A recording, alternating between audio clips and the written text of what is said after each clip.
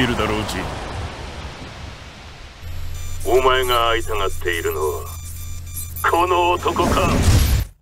What's up, YouTube?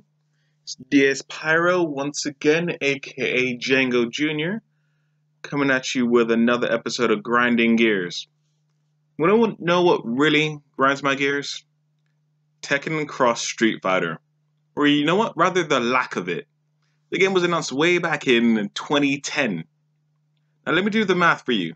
That's 7 damn years ago. 7. That's like how dogs age in human years or whatever. Point is, it's not here. This game was announced the same time as Street Fighter X Tekken, which we had, and it was okay. You know, I'm not gonna lie, I enjoyed that game. I've said it in other videos, but it's not Tekken X Street Fighter.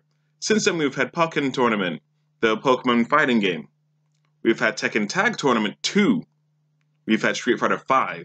We've had Tekken 7, Marvel vs. Capcom 3, and Ultimate Marvel vs. Capcom 3.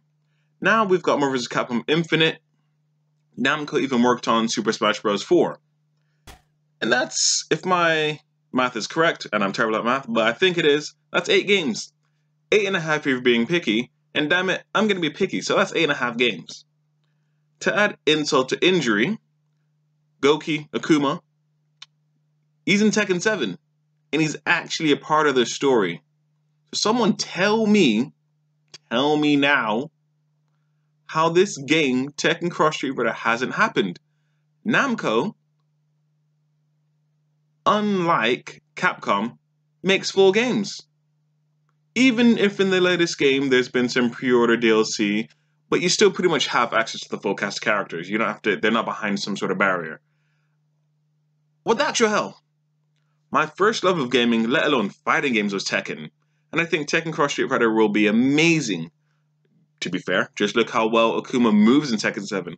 Look how nice it looks. It's awesome. And so damn smooth. All I want is a glimmer of hope for this game. Not just Akuma in Tekken 7. And on that note, that was just a quick rant. I'll see you guys later. Peace.